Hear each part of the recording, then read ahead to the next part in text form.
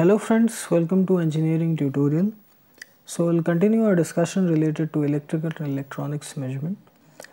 And so far we have discussed about the static performance characteristics of measurement systems, starting from accuracy, linearity, sensitivity, drift, precision, repeatability, reproducibility, all of that. So they represented the parameters associated with a measurement system which change very slowly with respect to time, okay, or they remain constant.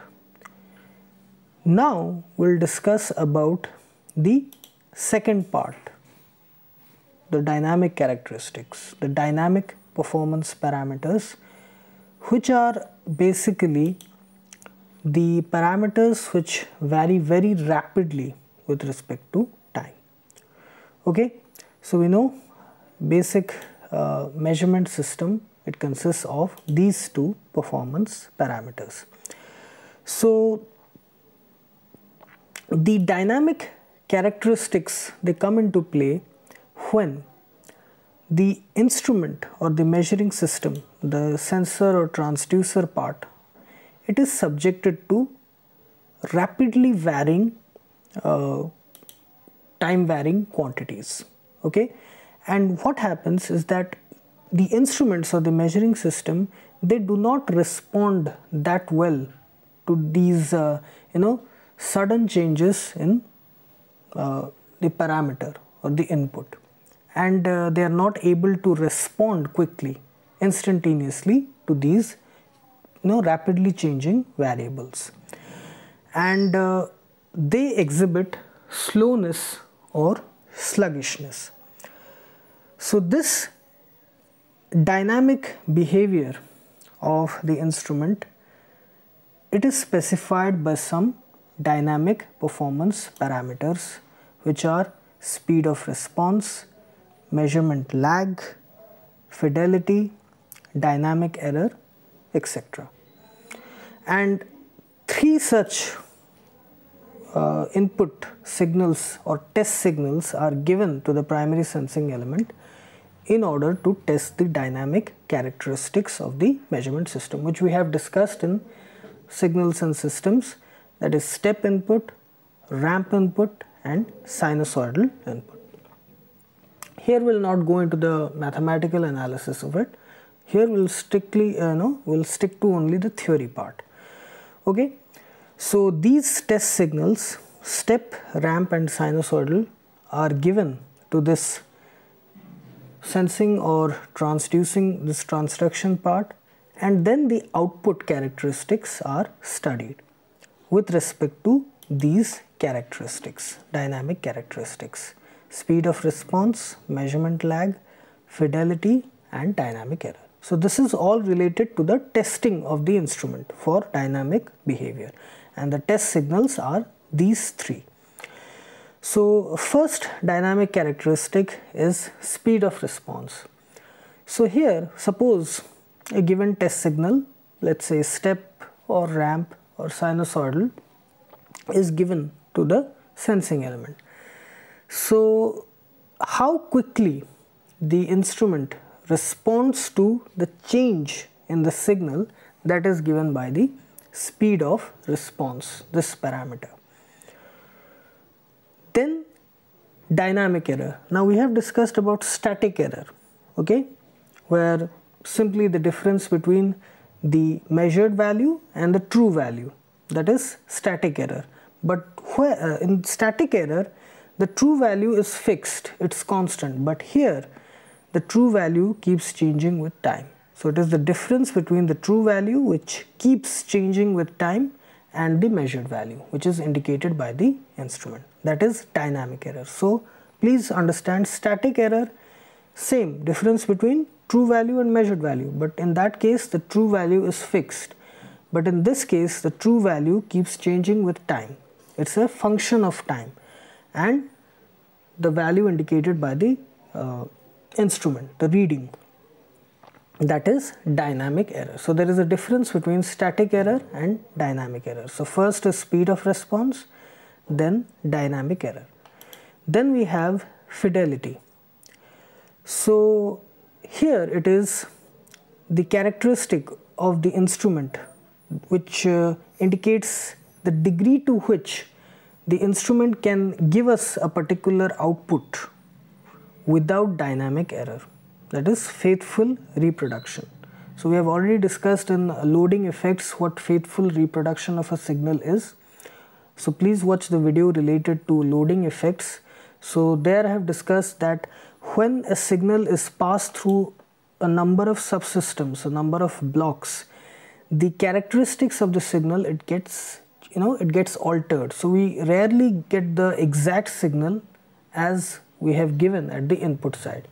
So the ability of this signal to preserve the characteristics of the original signal as much as it can, that is called as faithful reproduction.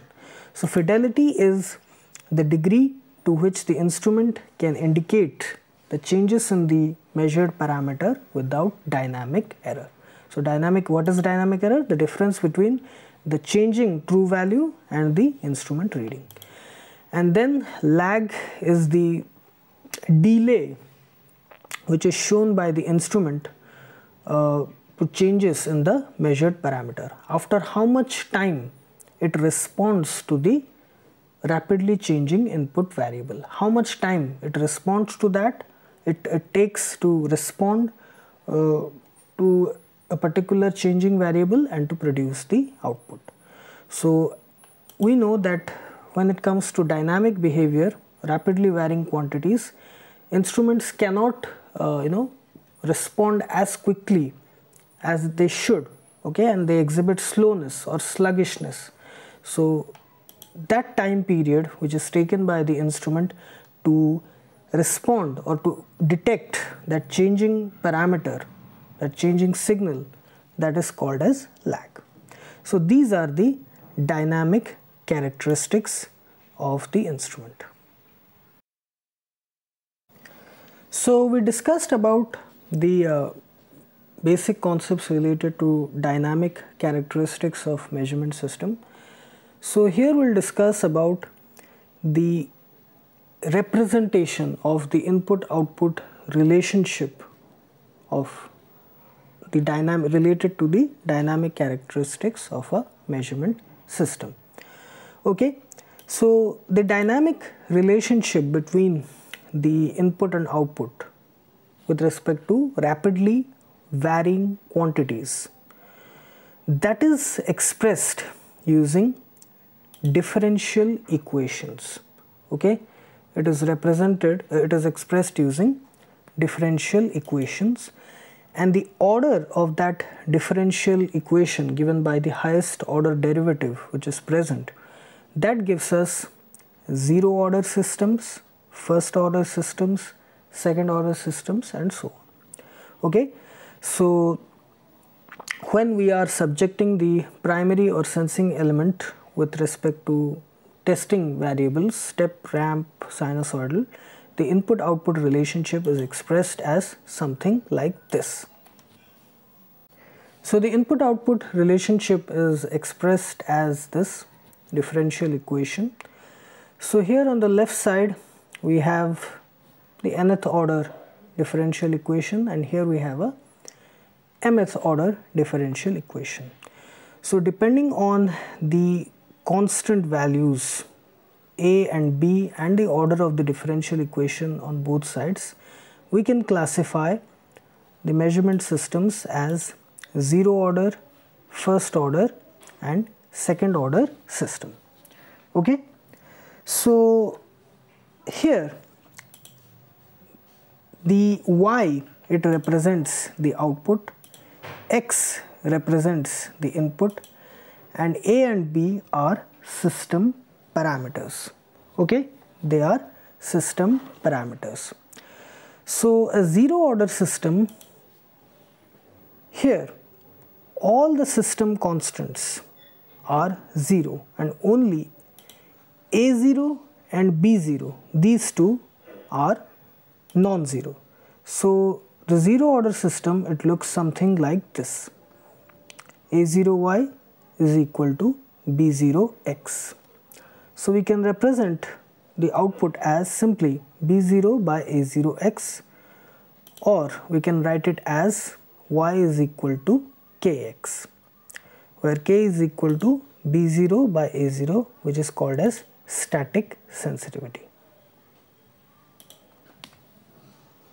So this is the input-output relationship of a zero order system, where all the system constants are 0 except A0 and B0. So it is the simplest of systems, and a practical example of a zero order system is a linear potentiometer. Okay, we have discussed about linear potentiometer in sensors, transducers and instrumentation section.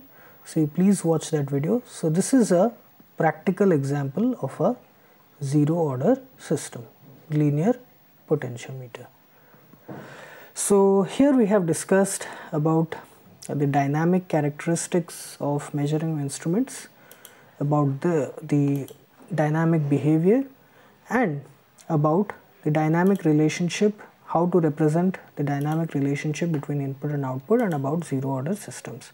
So I hope you like this video, and please subscribe my channel Engineering Tutorial for more such videos related to engineering, science and technology. Have a great day. Thank you very much.